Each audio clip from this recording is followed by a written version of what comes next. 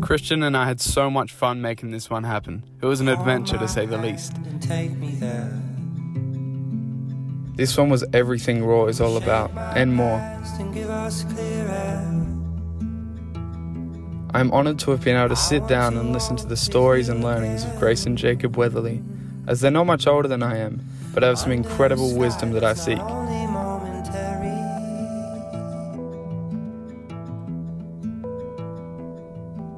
Thank you for joining us, and I hope you enjoy another episode of Raw with Ollie McNicol. Alright, so we're here in Everyday Elite. That's what it is currently called. Yes. Right? Yeah. And tell me about that, man. So it's my gym, basically. We opened in 2017, so 3 years ago. It's been a huge journey since then. But we first, I don't know, do you want me to talk about how it came about? Absolutely, man. Were you in business together here, or was it like this was your gym, you did PT out of it? Me? Grace, yeah. No, I just came into the piece, and then, I just happened to be doing PT work, so I just do PT here. Yeah. I think I started PT in 2015, and always had the dream of having my own space. I was just when I'm older, that'll be so good to have my own space. And then I met with Tom at a cafe, and the conversation was what do you want to do with your business, where do you see yourself in the next few years, and that kind of thing. And then it was just I've always had this dream to have my own space and blah blah blah. And then I think it was 2016 was the year that I made the decision to go hard for it. I can make this happen. Let's just do the work. That was a big thing. Just doing literally doing the work hard for a good 12 months. Just doing everything I could to make sure I can make it a reality.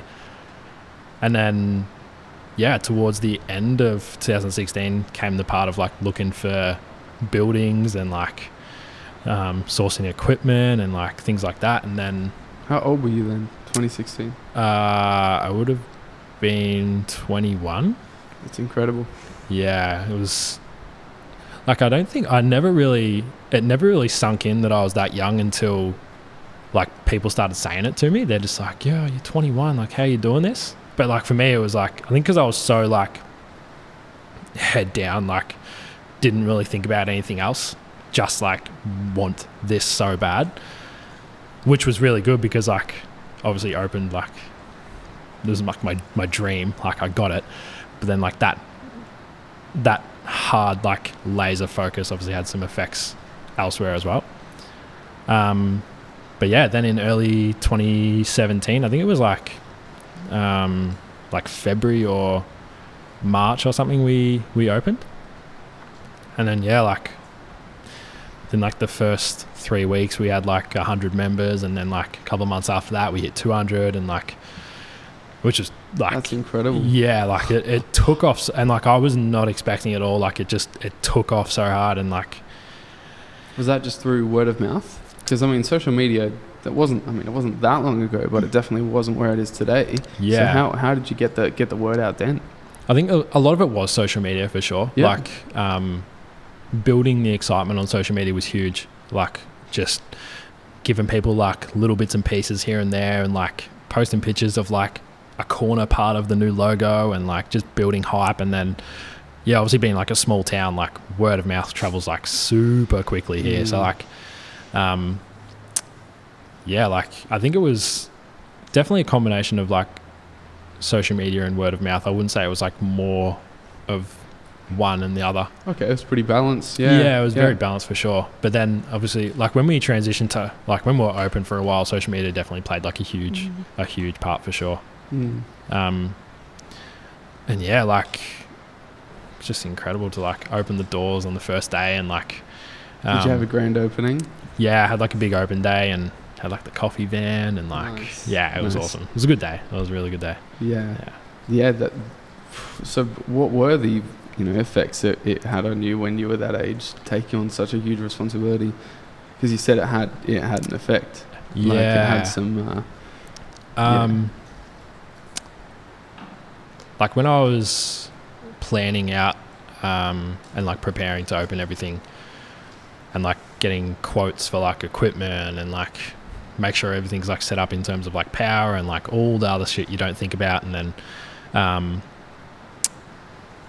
like I was playing footy at the time as well, and like I was putting a lot of pressure on myself to like perform and like make sure I was the person that I thought everyone would think that I was, in terms of like he's the new guy that's going to open the gym in Maffra, like putting on this like mask of, I'm great, look at me open this gym and everything like that.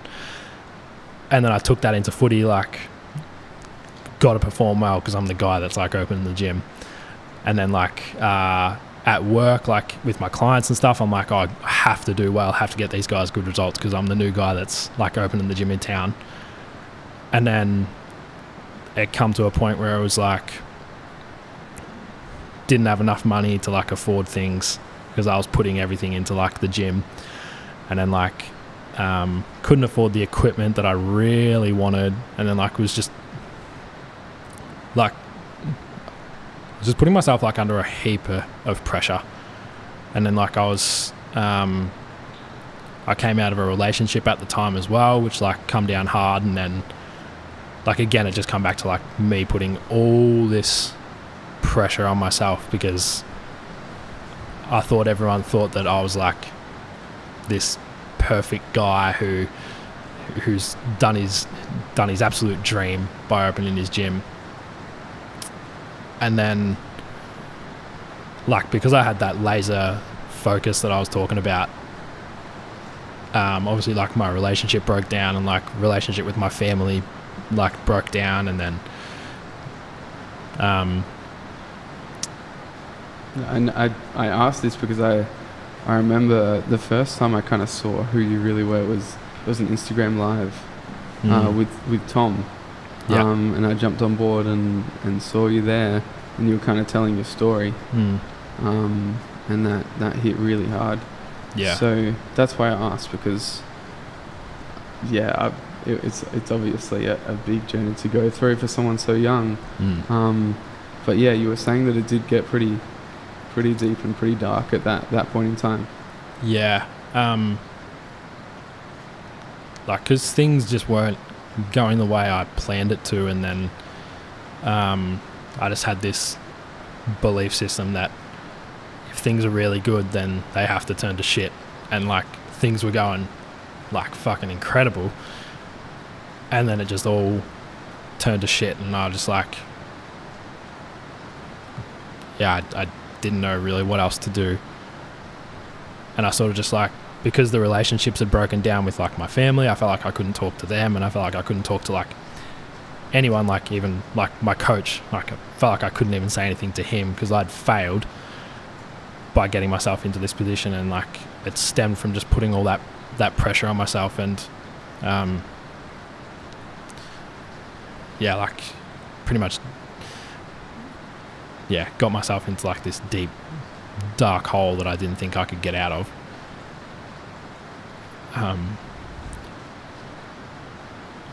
And like I thought there was only like one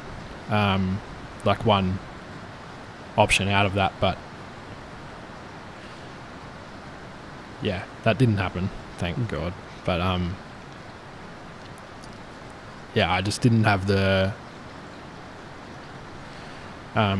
strength to do it. Like I was like, it was right there in, like I was ready to go. Like I was like, no, that's it. Like I'm not going to be able to like get myself out of this. Like how can it possibly get any better than, like how can it possibly get better from here? Yeah. Like, that's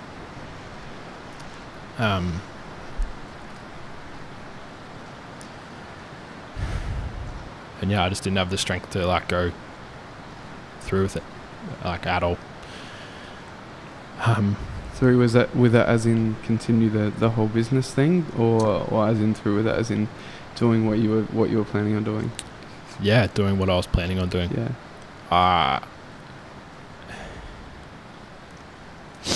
Like, yeah, I was ready to like just end it. Like, it was a second away. Mm-hmm. And then what happened? Like, I wasn't committed. I literally wasn't committed enough to do it. Mm-hmm. And like the name of the thing that I was trying to do has it in it, and I couldn't even commit to it. Yeah, I wasn't strong enough to do it. That's how weak I was, like, in that moment. Do you think it's a sign of weakness? Because I think that's pretty fucking strong. Yeah, at that point in time, I didn't realize that at all, for sure. It wasn't until a while, maybe a year after, that I realized that it wasn't like a point of weakness. It was really like that was a point of like great strength, really. And like to get myself out of that situation, like most people don't know the strength that it takes to get out of that situation. Like, people will get themselves in that situation because they think that they're weak, and then when they come out the other side, like, they don't realize how strong of a thing that is to do. And like, I didn't realize for a long time how strong it was to come out the other side, when some people don't.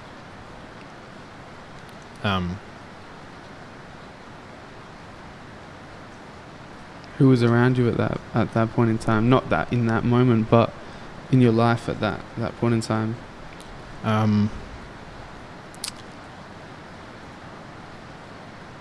Like, I definitely had friends that were around, but like, and family, but like, I distanced myself from them that much that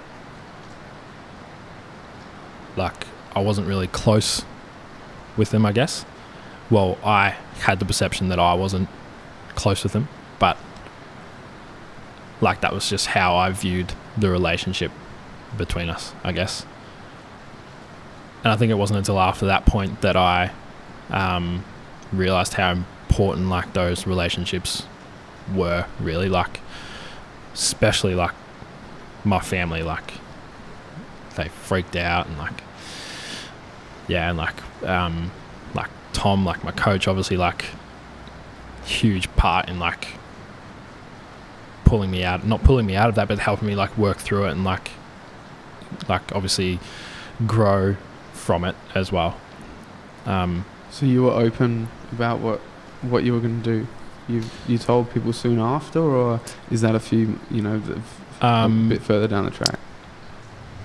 I didn't tell people, no. Like, I told like a few people, like my family and coach and like a couple of friends, but yeah, it wasn't really something I openly talked about for a long time. Yeah, like that Instagram live was probably one of the first couple of times I'd spoken about it openly to anyone. Yeah, wow. Really. Yeah, sure. You could feel it.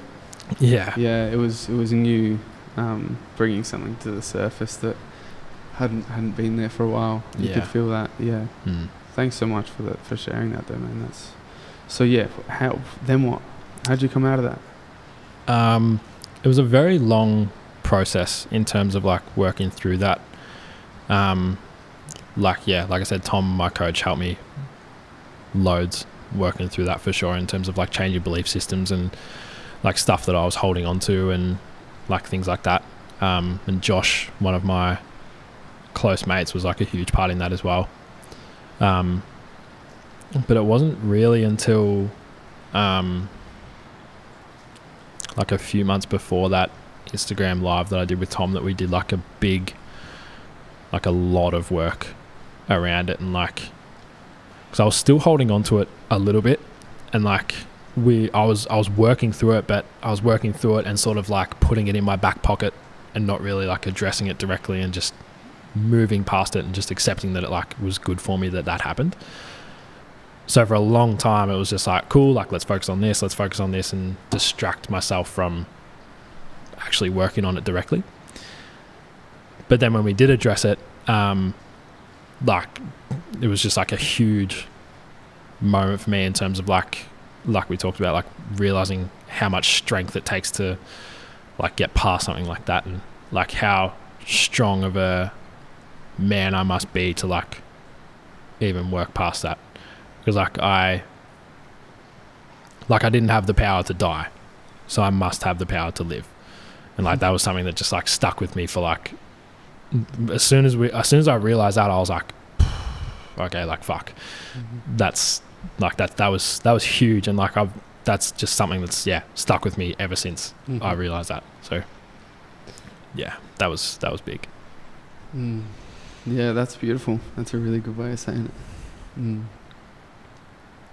Yeah, wow. And so did business have to stop at that point for a while?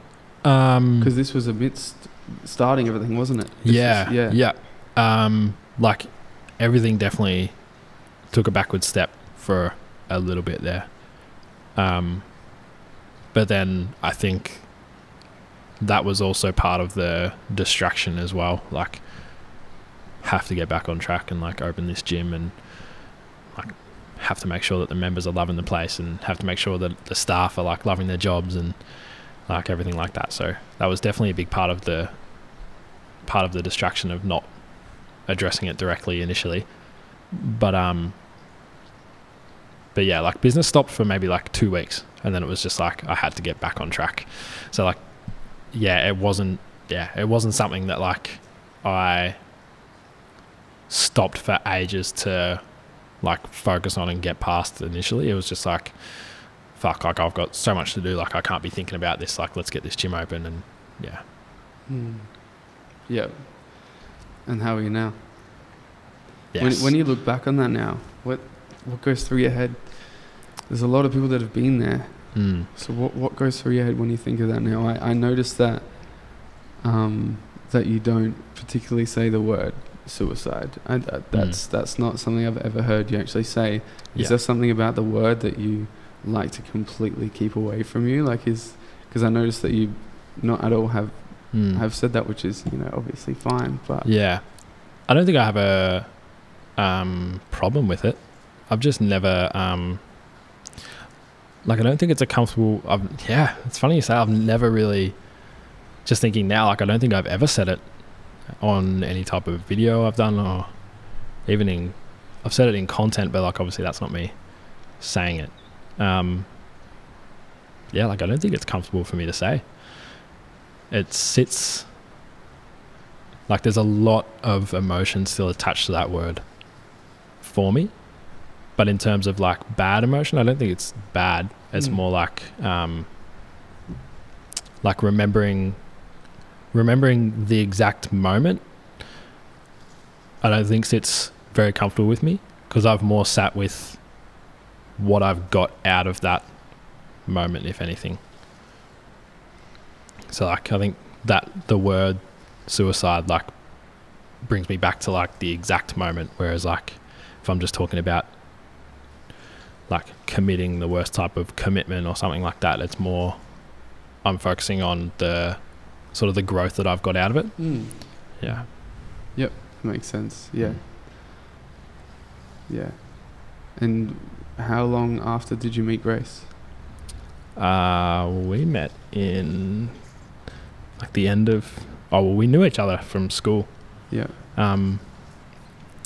But then this relationship blossomed at the end of 2018.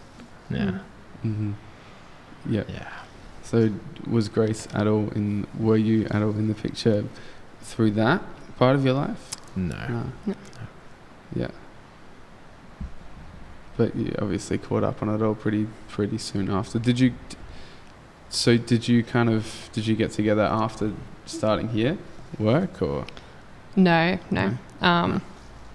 Yeah, like we were already together, and then I left my old job and started. What was your old job? I was in the Air Force. Wow. That's cool. Yeah. Yeah, wow. For how long? 3 years. Yeah. Yeah. So that was straight out of school? I took a year off and travelled and did my PT course. Okay, yeah. And then, I was just joined up for like a gap year to try it because I was still in the stage of, I don't know what I want to do. And stayed in for 3 years. Wow, what was that like? I'm very grateful for all the experiences and I'm really glad that I did it, but it was one of the hardest times that like I've been through. I think because it brought a lot up. But yeah, like best experience, like it's definitely not what you think it is like. And I was in like an admin job, so it wasn't like really active. And then I was trying to change my job within the Air Force to like essentially a PT in the Air Force. But then I realised it wasn't what I wanted to do. Like it wasn't in line with me anymore. And it's quite... people are very passionate within it as well. So if you want to leave, it's often not accepted really well. So when that's all you're surrounded with and you want to leave, it's quite challenging to leave unless you are really certain of your decision. So it took me about at least 8 months to actually get out after I started wanting to get out. Yeah, wow. Yeah. Are there a lot of girls? They're doing a lot of work on getting the percentage of females up. In the job I was in, it's a female dominant role, so I didn't experience like lack of like equality. Yeah. Okay, so there was still a lot of feminine energy around. Yeah, which I think as well I wasn't used to. So that in itself, like I ended up actually having a really bad experience with a female boss, which was the start of really wanting to get out. Yeah. What was that? Can you tell us that experience? She... No names, obviously. Yeah.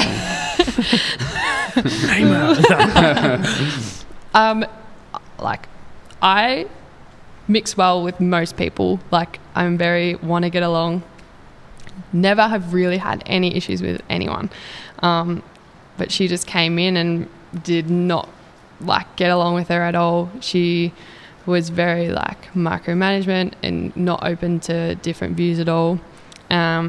The other girl that I worked with was like similar age to me, and I feel like in a way our generation is a bit different as well in the way that we want to know why we're doing things, whereas the boss was quite old school in the way that we're in the military, like you just do it.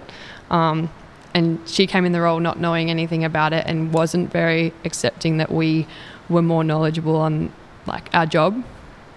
So that just brought up so much conflict.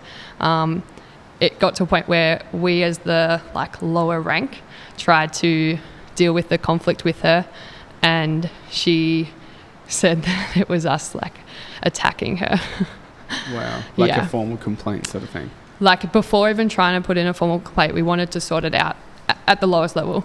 So we tried to sit down with her, and it was us like because there's 2 of us and 1 of her, like it was us bullying and like it was an interesting experience. Like I grew a lot just from that, like being in a place of such like helplessness. That was a big challenge, and like it was a situation where everyone around you was like, yeah, that's horrible, like I'll help you out. And when the time came to support me or us, like the other girl I worked with, everyone would disappear. So in a place that's very structured, in like rank and everything like that, it was very challenging. And like it got to a point where I was sent to like a psych because they were saying it was just me. Yeah. Wow. Yeah. It got extreme for what it was, like, because I was trying to go against them. They sent me to a psych. Yeah. Obviously, it was just that situation. And once I got out of that, everyone was just like, what the hell? Like, they couldn't believe that it was like that. And yeah, then I went to a different job and had a nice experience before I left. So that was good. Yeah. Yeah. A different job within the industry?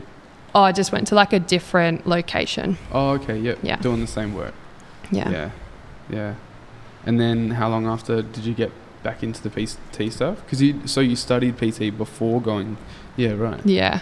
And then, within the Air Force, I was working on changing my job.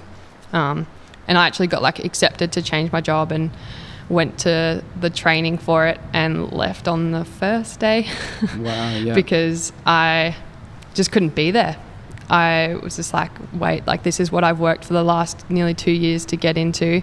And it was really challenging to accept like it wasn't what I actually wanted. Like I feel like a lot of people can relate. You work so hard to be somewhere and then you get there and it's not what you want. So I left the first day of that training, and then they posted me down here. There's a base down here because I said I wanted to get out, and you have to wait 3 months before getting out. So I worked there for 3 months and then got out. Yeah. So you said that you saw there was a lot of good that came from it. What's probably the best thing that you could have taken away from it? That's a good question.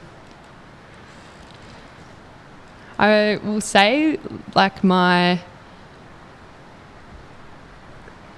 dedication, like because before it I didn't have much structure in my life or anything like that, and getting into that and learning how to be disciplined in a way under someone else was really good to learn how to do it myself, and that like being forced to do it.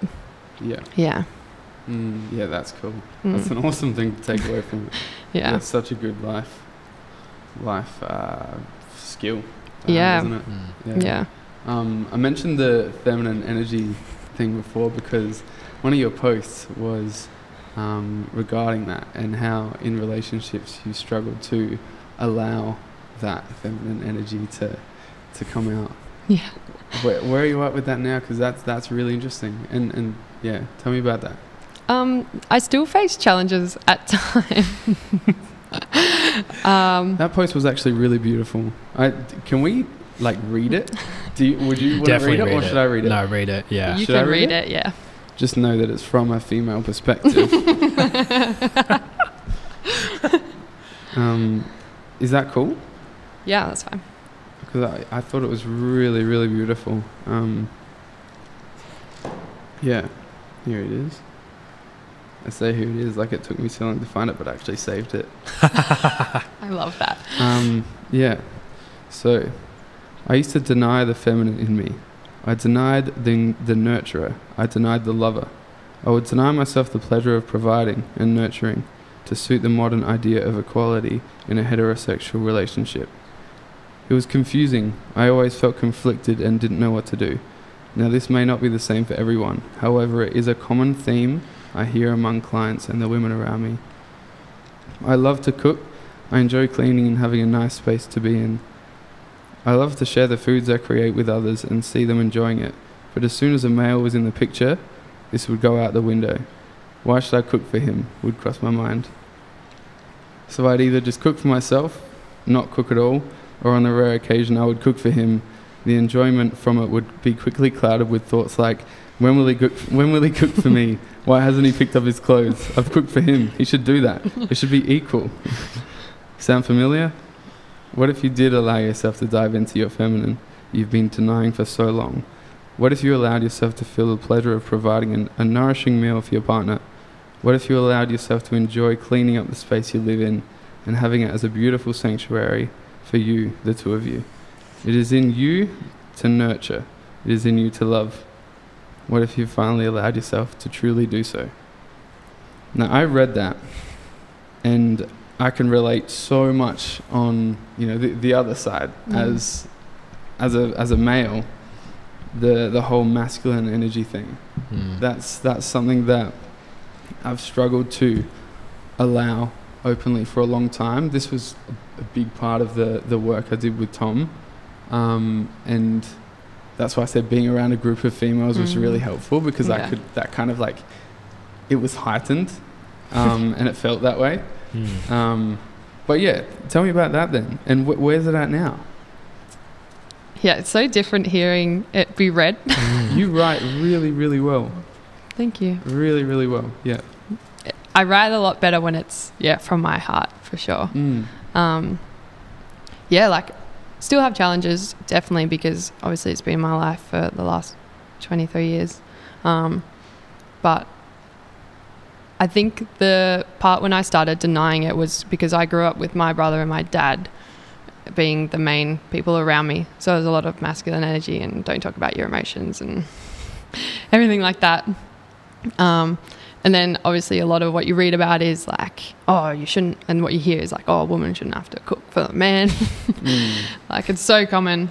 And yeah, I suppose I took that on, and in past relationships, I just faced so many challenges with it, just being so unhappy because I was denying myself enjoyment when I would cook, even though it was something I loved, and it was just so confusing.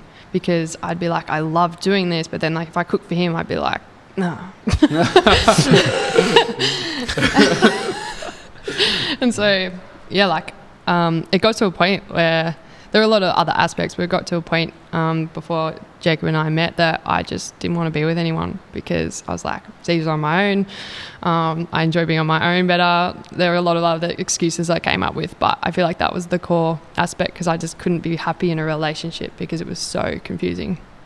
And yeah, being with Jacob, I've done a lot of work around it. And yeah, talked with Tom about it, and he just said, he's like, what are you talking about? Like, it's literally within you to do that. And like he raised with me how much of a like nurturing person I am, which is something I could never see before. So it has been really interesting being more open to it and like allowing myself to cook for Jacob and enjoy it. And yeah, it's so much nicer to not have to like be so conflicted within myself every single day. It's probably good for Jacob as well. He's probably enjoying that. Oh, the food's great. The delicious foods. Yeah, he just scoffs it down, but now I'm okay with that. Yeah. As long as he cleans his room. Or he still doesn't do that. Let's not go there. And now you're empowering women. Yeah. That's a pretty wicked change. Yeah. I want to know about that. So I was doing a bit of a stalk.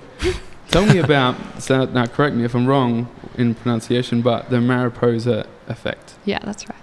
Tell me about that. Oh, gosh. Okay. So much to my surprise, I'm working with women. Like, I've had a lot of challenges with being friends with women and everything like that. The usual, I get along better with males. And never saw myself just working with women because I was scared of that exact thing. And then, yeah, through the work with Tom, I did a lot of work around, obviously I went to Transformer like for business, and it was mostly personal for me. So, because when I was 13, my mum committed suicide, and that was something I didn't deal with until last year, which is understandable. As a young girl, I just shut off. It was the only way I could get through. And then I went to the Transformer and did a lot of work with Tom around that. And that's when it came up because I was just having so many challenges with creating my program.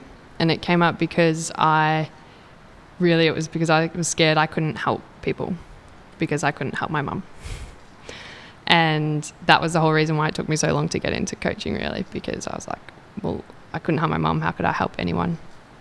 And yeah, I did a lot of work around that. And then, of course, I would work with women, like whatever it ended up exactly being. It didn't really matter, but I just wanted to help women like realize who they are and be more clear on the direction they want in life, because I feel like so many people I talk to that's in their like 50s and 60s, and they're like, yeah, I didn't figure it out until I was 40, or they still are figuring it out. And obviously for some people that's what it's like, but if you have the guidance and actually see someone that you can talk to and get a bit clear on that, then why wouldn't you? And Mariposa is actually butterfly in Spanish. Very nice. Yeah, and that's connected to mum. So essentially I started the program like from everything that happened with mum and how far I've come because of that.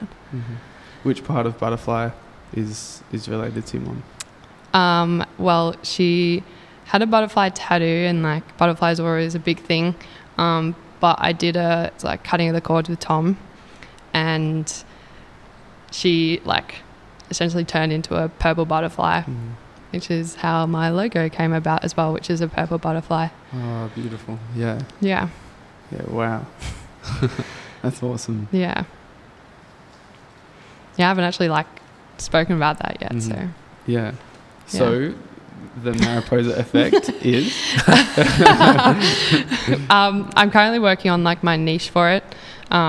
It's essentially a program for women that's around fitness, like eating wise. Like I really want to give women the tools and information so they can do it themselves. I don't want them to need to rely on me or anything like that. I want to be there and give them the information and tools that they need and guide them, whether it is on training or if it's something in their personal life. Just guide them and ideally get clear on, learn to love training. That's a big one. So many females at my age are either training for looks, which is a big thing, or training to cover things up and punish themselves. And a lot of it, they do it, but they don't love it. And that was a challenge I faced too. So helping women love training, get clear on who they are and really connect to themselves. And get a bit more direction in life in general and actually do it. Yeah. That's awesome. I'm so excited to see what comes of that. That's really cool. How long has that been in the works for? Well, I first launched it in September or October, August, I think, last year. Yeah. And from there it's been, the adventure of figuring out, working for myself, and figuring out exactly what I want to do with it and everything like that. That's incredible. What a cool story. That is so cool. Yeah. And Jacob, you're pretty much targeting males then. Yes, I am. So that's come about. I did make it through the 4 pillars of strength that you sent me. Nice. Wicked, man. Like it. So that focuses on so tell us the 4 pillars.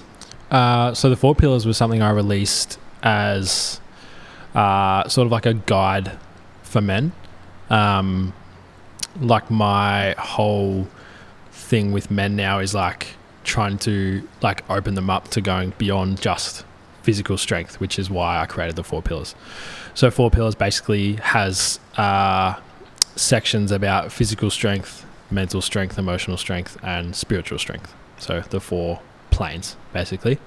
And it's a guide to sort of open men to sort of like thinking about the other 3 planes and not just focusing on the physical. So like a lot of men will sort of define strength as like how much weight you can lift or how quickly you can scull a beer or like whatever it is, right? But really like that's not strength at all. Like amazing, right? What? You wouldn't pick it. So and like it's really based off a lot of the work that I did myself. Like I 100% base strength around exactly that. Like I would just train to like lift as much weight as I could, and I'm like, cool, like I'm now strong. And then like how much more weight can I lift? That'll make me strong. And then like looking at like power lifters, and I'm just like, oh, they're strong, like that's a strong dude. But then like really it's just one aspect of strength. And like for males especially, like in terms of, you know, becoming like a real, like not a real man, like a truly strong man, 100% takes all 4 planes and like a balance across all 4 planes for sure. So yeah, that was basically why I created the 4 pillars of strength. I'm just like, men need to hear this. They need to like know that strength isn't just based off the physical. Like there's so much more to strength that we don't even know yet. So yeah, I just created that, and I was just like, I want men to know this. It's so freaking awesome that your journey from where you were has like given you this. That is so cool. Yeah. That's amazing, man. Yeah. Amazing. So for each, can you give us like a brief rundown of each of the pillars? Like, yeah, I guess what you, how you go about teaching each part of each pillar. Yep.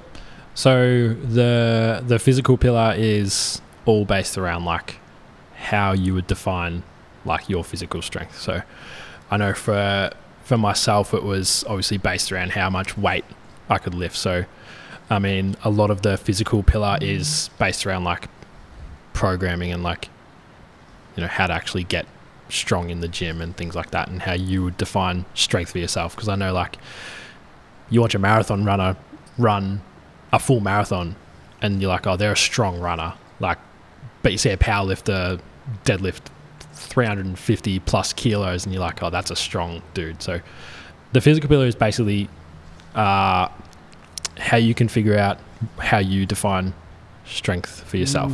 So like obviously like both ends of the spectrum is like marathon runner and powerlifter, completely different strength, but definitely both like strong like athletes within themselves in both their fields. So physical pillar is definitely defining strength how you would define it. And then mental strength is basically like teaching them how they can like overcome challenges that pop up in their life, and just knowing that like anything that they've done in their life has brought them to where they are right now, and like anything that they've done or whatever has brought them to like that point. So the mental pillar is definitely like teaching them how to just accept that whatever's happening for them is happening for them, not to them, and just like trying to like move them away from that victim mentality and sort of moving them into like the hero mentality, and realizing that everything is happening for them. There's some sort of lesson there in whatever situation they're in. And then the emotional pillar, I think that was one of the longest videos in the 4 pillars. I think I went a lot deeper than what I'd intended to, but like it'd be hard to keep that short. Yeah, like, but it needed to happen, I think. Like, and it's basically just like that whole pillar is just helping men become aware that like they're allowed to like fucking have emotions. Like, it doesn't matter if you get angry, it doesn't matter if you get sad. Like, we don't like this whole perception around men needing to like a man bottles his shit up and like doesn't talk about like shit that makes him sad. Like, isn't it crazy? And we were like taught as a kid, like, oh, come on, be a man, you know, like get your shit together. Yeah, exactly. Like that, like, so it's so outdated that it's almost like a joke now. I feel like it's like in the age that we are now. Obviously, there's a lot more. There's definitely a lot more like eyes on it now, I suppose you could say. Like in terms of like males need to be aware of that. But at the same time, like, none of us fucking know how to do it. Like, no guys know how to like talk about their emotions. So like the emotional pillar definitely like sort of it dives into how we can actually start like talking about our shit and sort of bring like just get shit out and stop bottling it up, basically. And then the spiritual pillar was an interesting one to film, because not many people dive into, well, I know not many males dive into any sort of spirituality kind of stuff. So filming that was a challenge in itself, to try and not stay like trying to stay like broad, but at the same time like getting deeper with it as well, and just realizing that like you always have the answers to whatever questions you might ask, and just like trying to teach them that sort of like they are who they are for a reason. Like there's no one like harping down on you and like criticizing you for every move and things like that. Like if they want something, go get it. The answer's always going to be there. You did extremely well to explain that, because explaining that to men would be a difficult thing. Yeah, because it's spiritual, you know. People would hear that and just be like, fairies and stuff. Right. Yeah. But this stuff is for real. This stuff is like, it just is. It's not like magical. Yeah. It just is what it is. Yeah. Yeah, so you explained it really well, much better than I possibly could. Thank you. Yeah, that was really cool. We'll definitely try to we'll get some sort of, is that the 4 pillars, those short videos open to everyone at the moment? Yeah, like anyone can jump on. The link's in the bio of my Instagram, so cool. Anyone can jump on and download it and look at it for sure. Yeah, awesome, man. And people who want to continue doing work with you on that, so what more do you provide? So I have a program called The Journey of Strength, which is, it's nothing like the 4 pillars, but at the same time, it's everything in the 4 pillars, but deep dived on everything that I talk about, basically. And it's like we spoke about, just like taking men on that journey to being a truly strong man, like covering everything from like physical strength, mental strength, emotional strength, spiritual strength, and like embodiment of it all. Like it's basically like a big how-to, I guess you could say, like, because like I said, like guys know about this shit, like men know about this stuff. They just don't know how the fuck to do it. Like guys don't know how to talk about their emotions or anything like that. And like, I don't know the percentages of the population, but you see men in the gym and all they do is bicep curls. Like, if I have huge biceps and my vein sticks out, that must make me strong. But that's not the case. So yeah, it's just teaching them how to do it, because I haven't seen anything other than from like psychologists and stuff like that to try and like teach men how to like take that step from being like all closed off and feeling like they have no one to talk to actually realizing how they can actually talk about their stuff, and that it's fine to like open up and everything like that.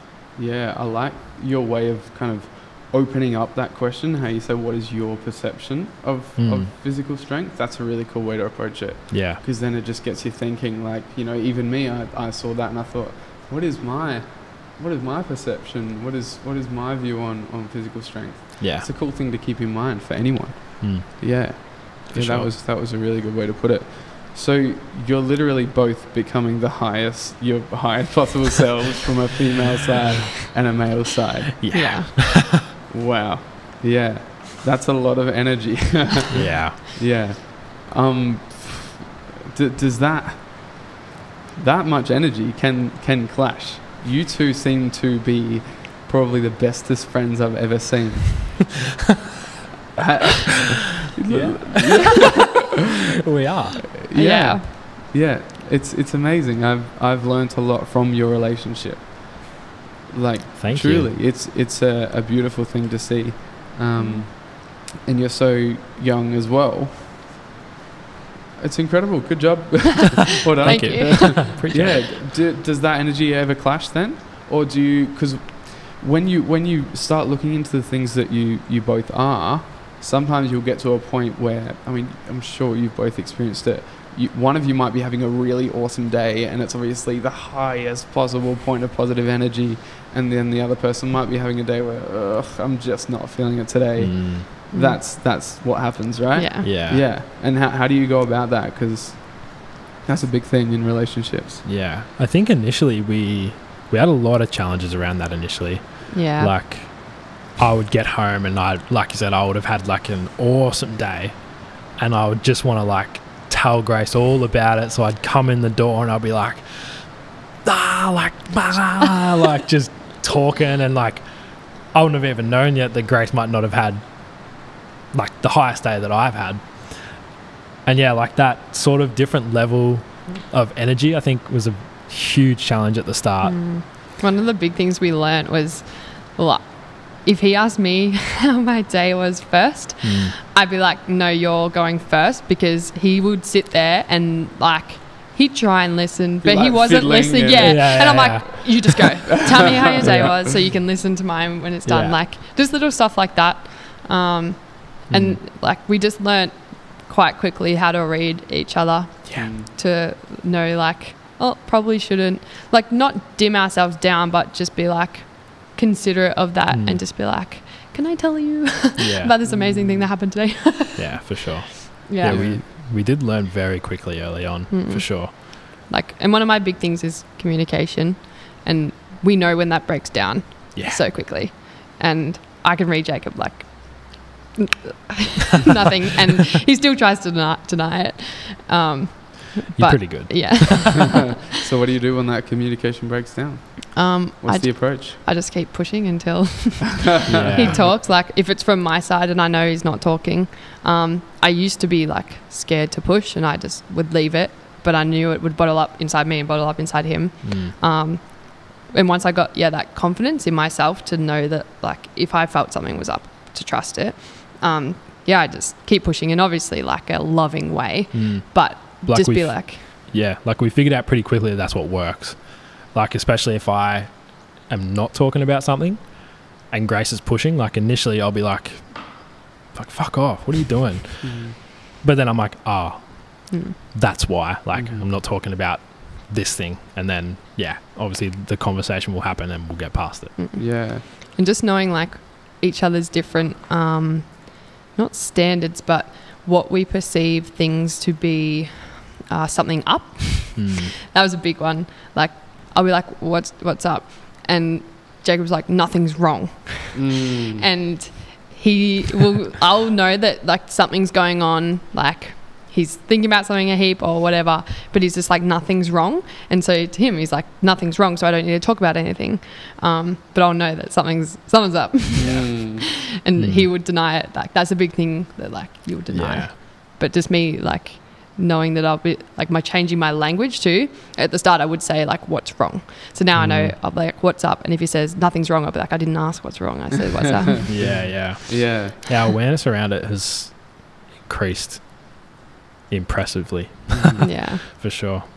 And going the other way from a male perspective, like when you come, or when Grace comes home and you've just had a day where you just, you prefer to keep to yourself and all that, how do you go about that? Because there's different ways of approaching it in a relationship, for sure. I think it's very similar in the way that like we approach it like the same way from both ways. Like, so you just dig in. Because we're both quite stubborn. Like, I'm pretty She's very stubborn. Like, and it's the same thing. Like, I'll have to push to get something out of her, but then I know like we're aware, like we're in rapport and aware of each other that much that like we know the times to like push hard, and then we know when times it's just like, cool, like she needs 10 minutes, like kind of thing. Like that, the awareness around that for us has been like massive, I think. Like, especially when it's like the roles are reversed or whatever. Like, and I'm like, Grace is bottling something up and I'm trying to like push at her. I'm like hesitant to push because I know what it's like when she pushes to get something out of me. And like initially you hate it and you're just like, give me some space. But you know it's going to benefit them. Sometimes you need to be just like brutal in love. Brutal. Right. You follow Kerwin Ray, don't you? Yes.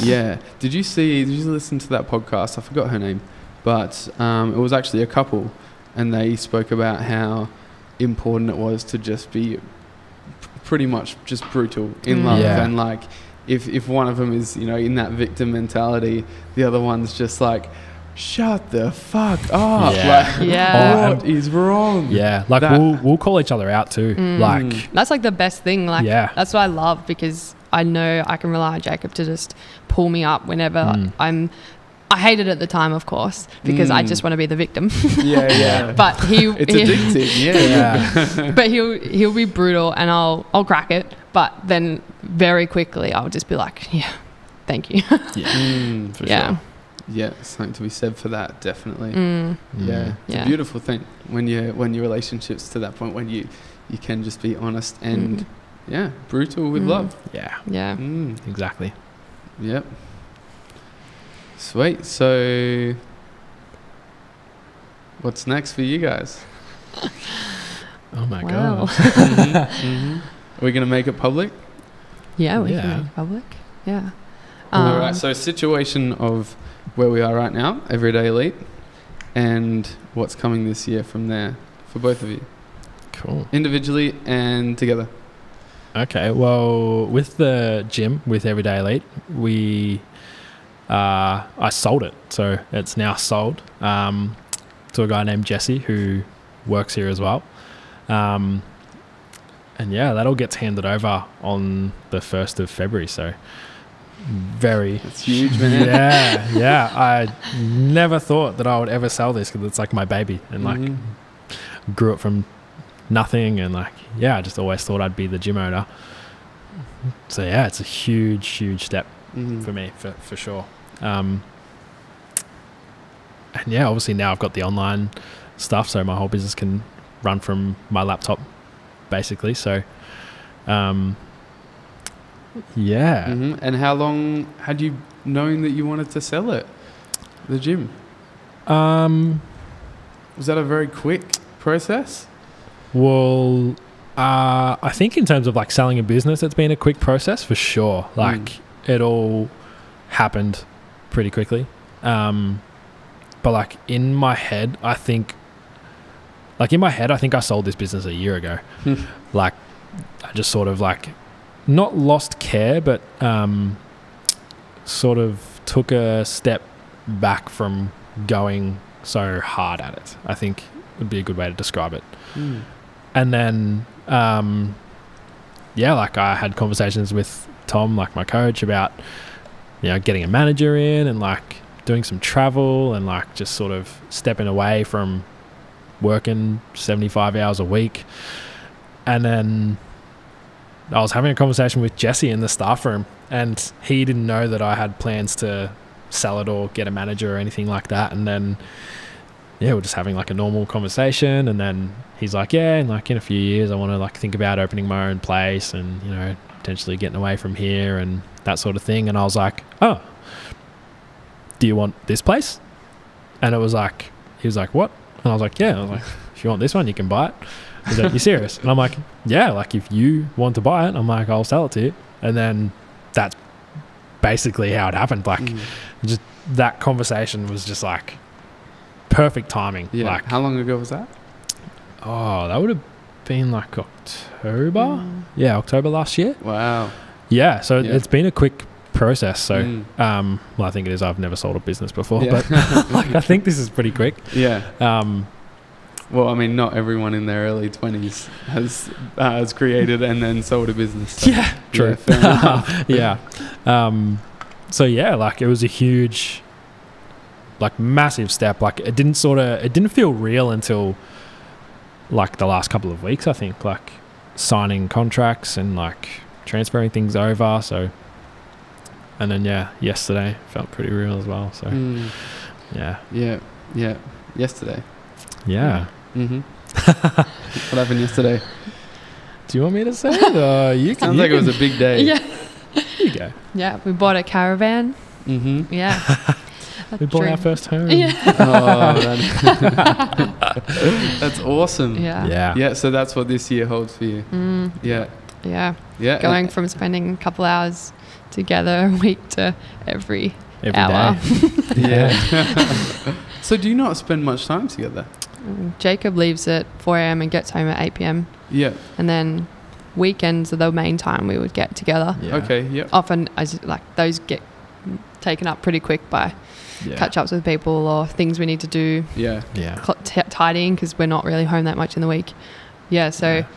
And obviously we try and focus on our health and good sleep, and so he gets home at 8 and it's a rush to say hello, run down of the day and get enough sleep in. Exactly. And that little bit of time, like alone time, that is also really valuable. So that has been a challenge for sure. Definitely. So this is going to be an incredible change. Anywhere in particular do you have travel plans yet?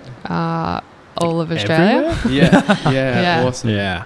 Like, because we'll both be working online, like we can take it anywhere, so it's not like we have a time limit. It's not like we have to rush. It's more so going to be where do we want to go next? Let's check this place out. How long do we want to stay here for?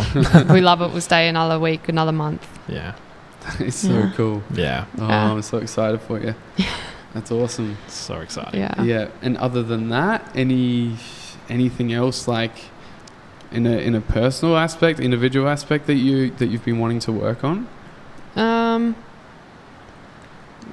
Or are these kind of these are your projects at the moment, and this is what you're... This is definitely our focus at the moment. Yeah. For sure. Yeah. Yeah.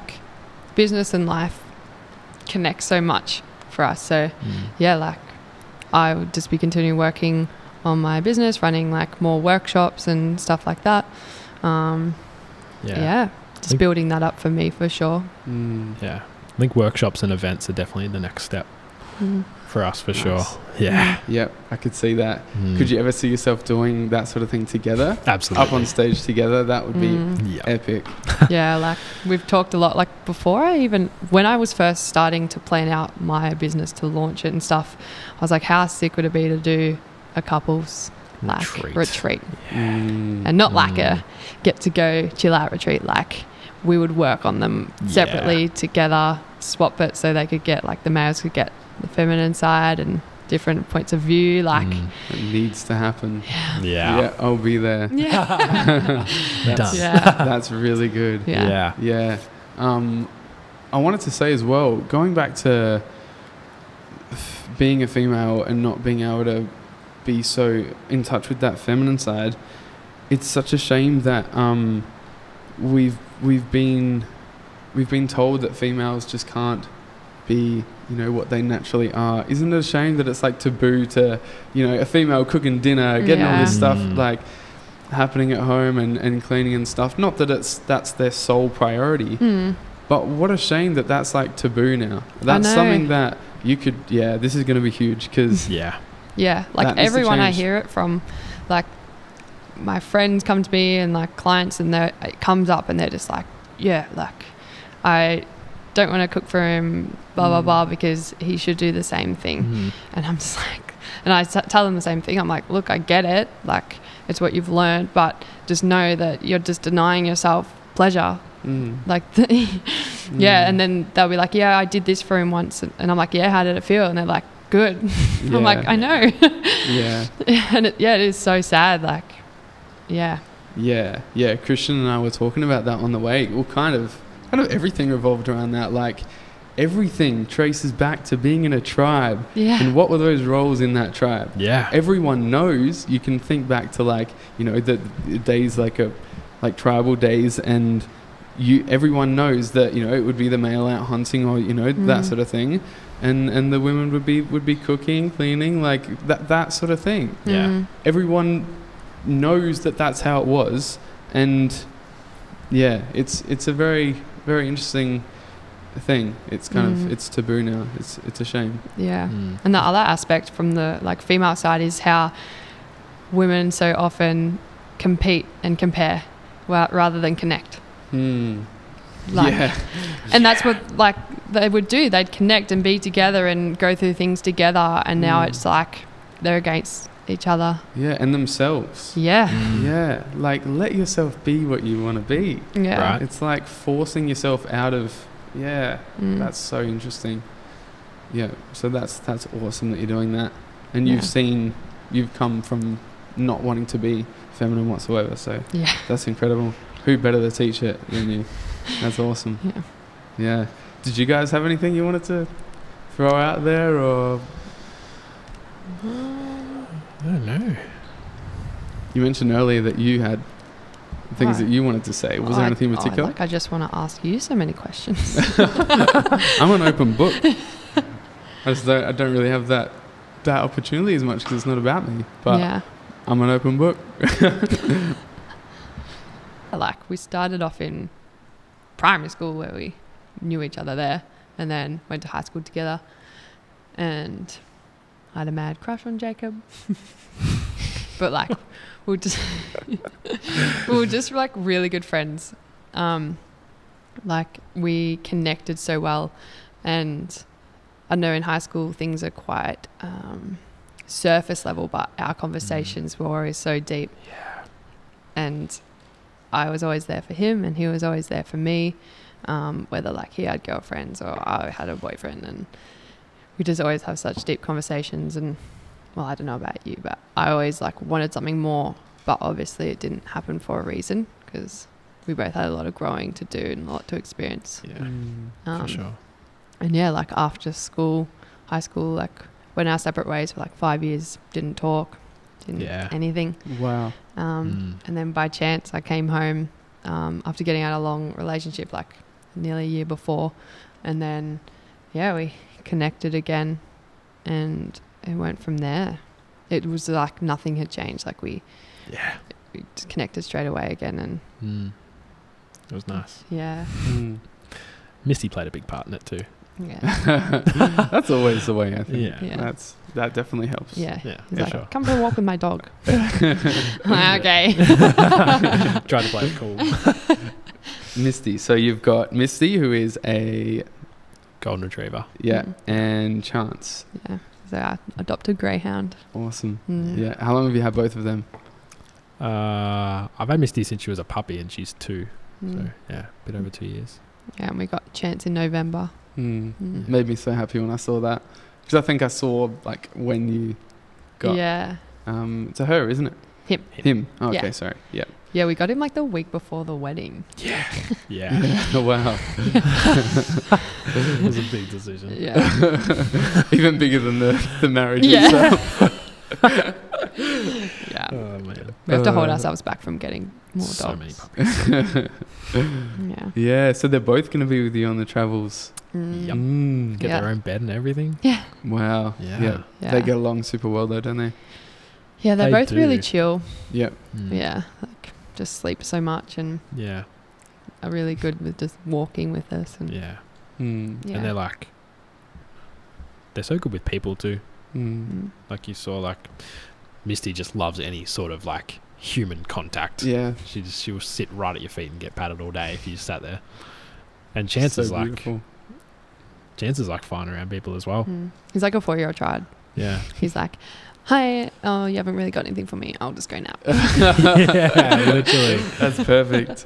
Are they allowed in here, and if so, why are they not here? Well, Misty freaks out here. Oh, really? Yeah, because there's ghosts. And they know. Dogs know. They know. Yeah, and then Chance, we actually haven't really had him down here. They probably just run so much of a muck over the cords, and Misty would whack her tail on the table. She'd get really excited and just she has no idea where her tail is ever. You saw her run her head into the TV. Oh gosh, well, we'll definitely have to be doing another one in the future. I'll come. We'll record in the caravan. We'll come. We'll come to me. For sure. Definitely like an updated one. Like if you got space for the caravan in your backyard, like we can just camp right there. That would be amazing. No, that would be incredible.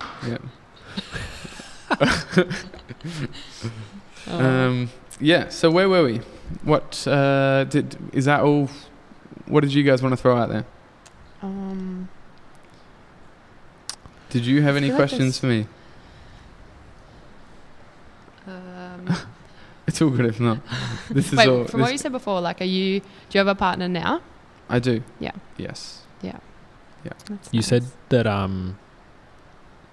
you could learn, or you have learned a lot from our relationship. What's probably the biggest thing you've learned from our relationship so far? Not holding anything back. It's just all out there in the open, and for some people I've found it's hard, even in relationships, to even eye contact and long eye contact, which I've learnt is something really powerful, and I feel like you guys have really delved into that and letting yourselves kind of embrace that.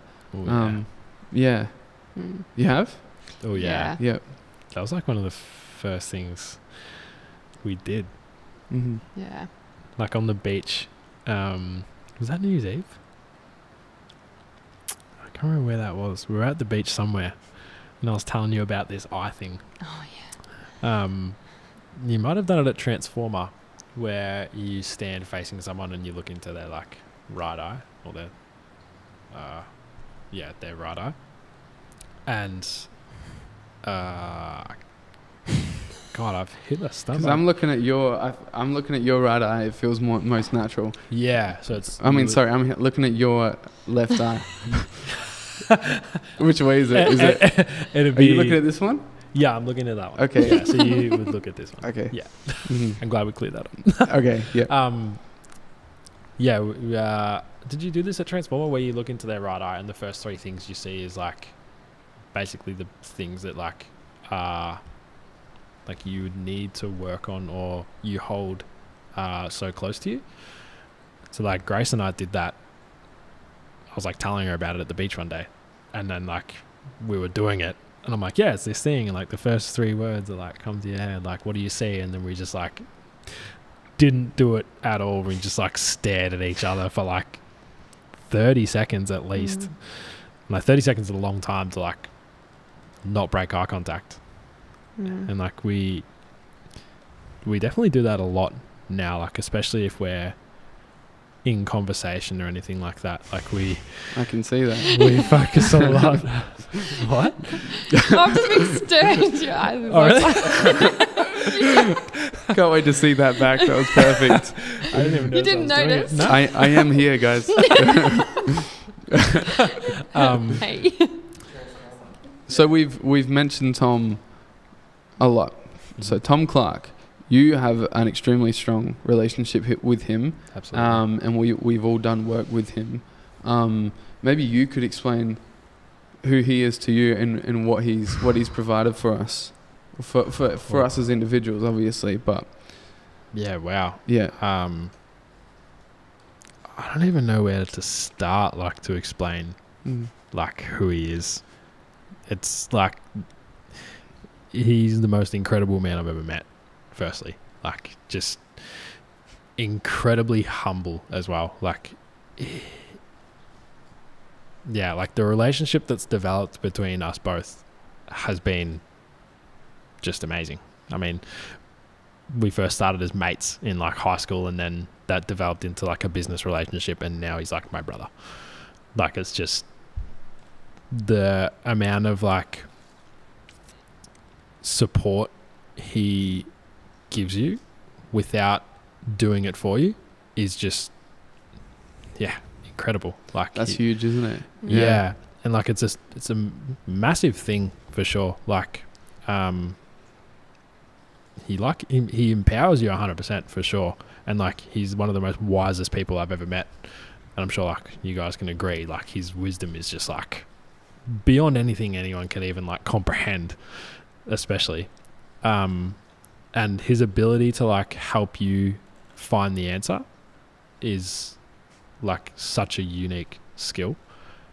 And just the way he can read you, and like the way he can read you without making it look like or feel like he's how do I explain it? Like, he can just have a conversation with you, know exactly what's up, but make you realize it without him telling you what it is.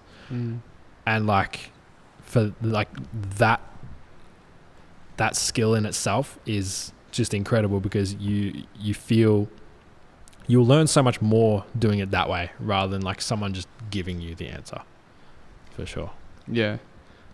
So we've all done a bit of work with him, but you guys have done a little bit more and for a little bit longer. So let's go over the Transformer. Let's just briefly, like, so what is it that you know that he's provided there for us? Yeah, here you go. Well, to put it lightly, he basically changed my life, like within a space of 4 days. Well, he gave the power to change your life. Yeah. Just pushing me more than anyone ever had, like emotionally, like to dive into who I am and what's going on. And yeah, just not taking any bullshit, like no excuses, or just the mask just ripped it right off. And yeah, just, well, essentially helping me see that like losing mum when I was 13 was the best thing that could ever happen to me. And to be able to see the beauty in that and like no longer hold the anger like for mum and what she did, but to be able to see her beauty and love again and like help me see beauty and love in my life again. Yeah. Were you close with your mum? Yeah. Yeah. Yeah, like she was my best friend. Yeah. Yeah. So that obviously has helped me be who I am today massively. And if it hadn't have happened, I wouldn't be here doing what I am now and helping people and changing women's lives. And yeah, Tom helped me see that and work through it and yeah, finally start doing what I want to do. Yeah. So what was your mask? So you said you had to. You ripped off your mask. What was that mask? What does it look like? It looked like someone who definitely like acted confident, but was not someone that was really tough and didn't need to cry. Crying was weak and stuff like that.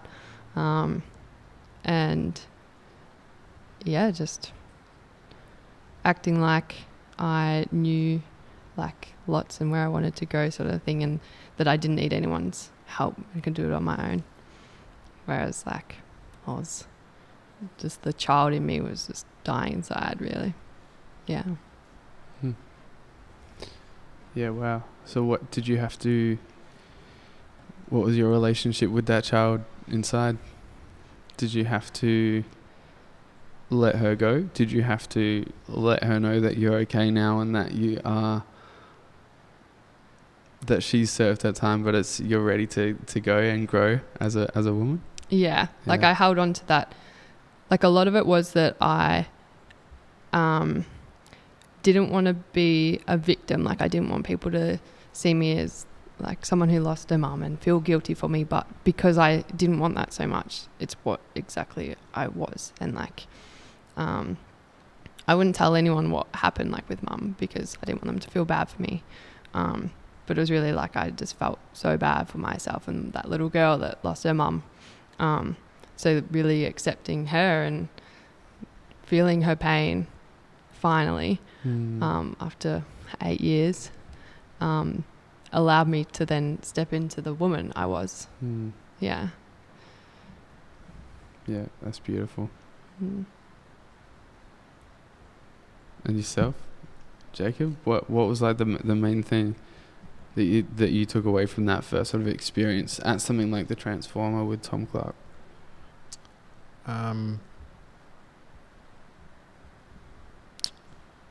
Mine was like a huge identity shift in how I saw myself, for sure. Yeah, like I talked about, like putting the pressure on myself to like be that high achiever and like always wanting to like be the best and like be at the top. So like a lot of the work in that initial Transformer was sort of like, unzipping the suit of high achiever and like putting on the suit of me. Yeah. Essentially. Yep. For sure. Because I'd been wearing that mask my whole life. Always wanted to be at the front and like always wanted to be the strongest and always wanted to be the fittest and the fastest and always wanted to be like better than any other PTs in the area and have a better gym than everyone else. And yeah, like it was confronting for sure, because like that's just what I'd known my whole life, and like being okay with just being me was huge in that initial work for sure. Yeah. He's just a wizard, really. You're a wizard, Harry. He's a magical man. How did you meet Tom? How did you find out about Tom? Through Dylan. He came into work, my work one day to stock up on some sups, and good on him. Yeah. And you know, we just talked and got deep as usual. And did you know him? Oh, you knew him already? Yeah, I knew cool. Dylan. It's Adelaide. Everyone knows everyone. It's like Mafra. Yeah, I bet. Yeah. I'm apparently friends with the neighbour from here now. So yeah, he came in, and it was at a point in my life where it was very clear that I was playing victim. It was at a point in my life where I wasn't hiding the fact that I wasn't loving where I was at that point in time, and he obviously saw that, being the incredible dude he is, and very aware and conscious, and he can feel what you're feeling.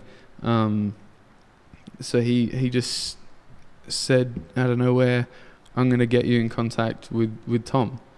I think that you two would do really well together, and I feel as though he could really, I don't know, be of benefit to me at that point in my life. And yeah, then I received a message from Tom like the day after. They're pretty sly with how they do that, aren't they? No, but it was perfect. It was perfect timing. And yeah, Tom and I just got along straight away, and I was like, yeah, what do I have to lose from going to this?